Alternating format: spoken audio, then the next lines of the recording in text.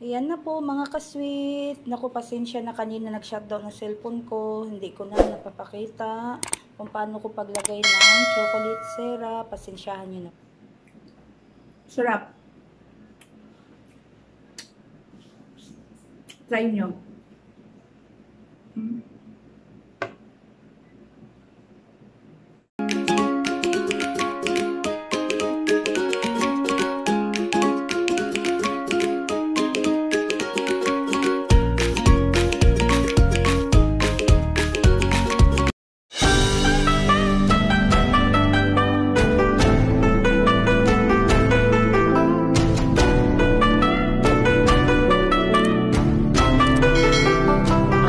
Ito po ang ating mga ingredients. 1 big can of 370 ml all-purpose cream chilled overnight. 1 can 300 ml sweetened condensed creamier. 1 cups lard vegetable shortening. And 1 bar butter, 200 grams. And 1 cup of powdered sugar. Yan ang kailangan natin. And kagamit po tayo dito ng 1 tablespoon of vanilla essence. At ang ating tatlong mangga, kayo na po mag-slice niyan for toppings. And sa ating chocolate syrup, kailangan natin ng chocolate bar. At saka ang ating fudge bar, chocolate cream filled. Ayan. At saka ang ating cupcake, ang WHATTA tops, mango graham. Ayan. Yan po ang mango graham ang kanyang flavor. At gagamit po tayo dito ng graham crackers chocolate flavor. Ayan. Ngayon po, kailanganin po natin ang ating molde, any kind of molde po. Diyan, din na natin i-assemble. At saka yung piping bag. Need natin ang piping bag, 2 piping bag, tapos piping, at saka cake board, at saka round table. Ayan, i-assemble lang po yan. Thank you so much.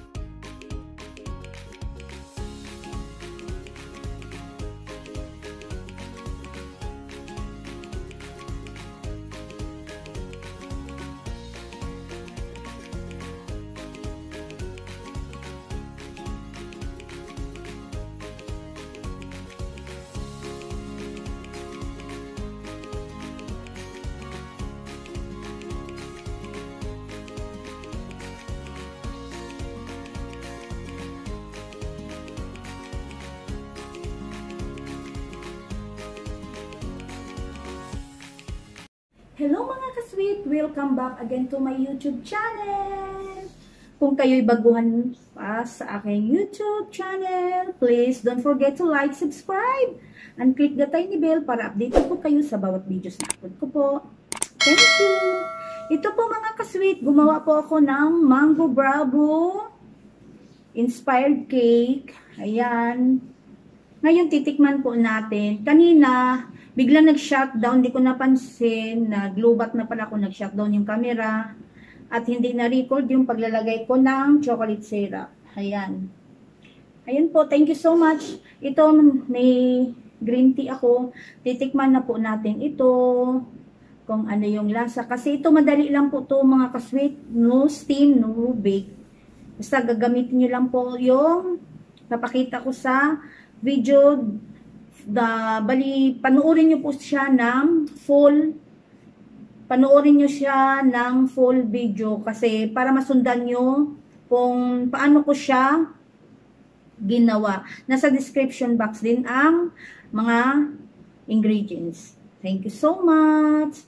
Ayun, titigman po natin kung ano ang kanyang lasa. Ayan.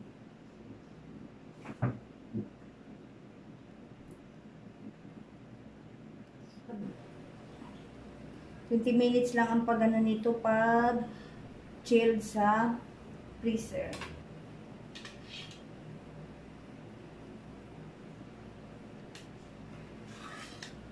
Okay. Iinom tayo ng green tea. Madali lang tong gagawin. Ayan. Madali lang siyang gagawin kasi ano lang to, lemon square na graham, mango graham, tapos yung graham crackers na chocolate, at saka yung fudge bar. Hindi po to sponsor po ha. Kasi yung mga hindi po, basta may mixer lang po kayo, madali kayo makagawa nito. Basta complete ingredients kayo, tapos meron po kayong mga molde. Madali lang po siyang gagawin, hindi na kailangan pang gumawa, mag-steam nyo or mag-bake. Titikman na po natin. Ang laki nito. Yan.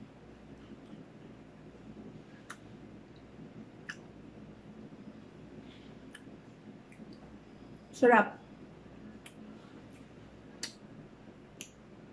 Ano siya, hindi siya gaanong hindi siya, kasi binabawasan ko yung hindi siya ganong katamis. Kasi naghalo yung, di ba yung ito, mangga.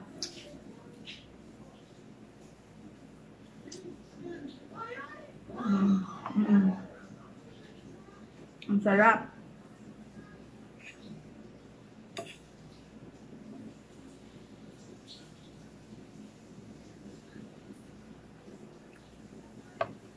Madali lang siyang gagawin. Try nyo.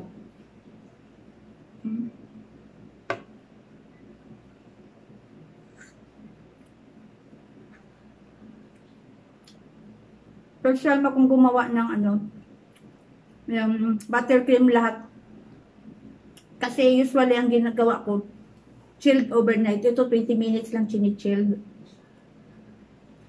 Tapos, yun, cream mixture ang ginagawa ko noon, yung para siyang pagkainin mo siya parang ice cream. Ito kasi buttercream lahat. Nasarap. Hindi siya nakakaumay.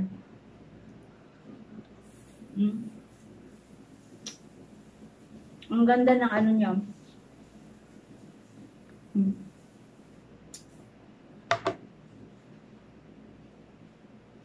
Kasi may halo din siyang mangga sa ilalim.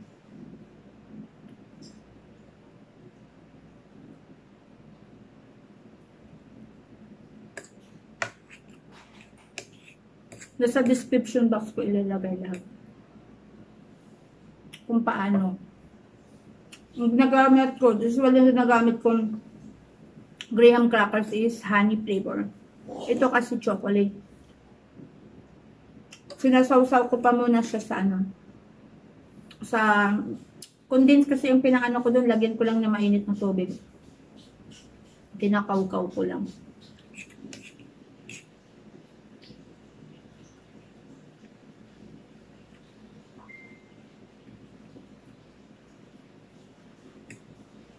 Sarap.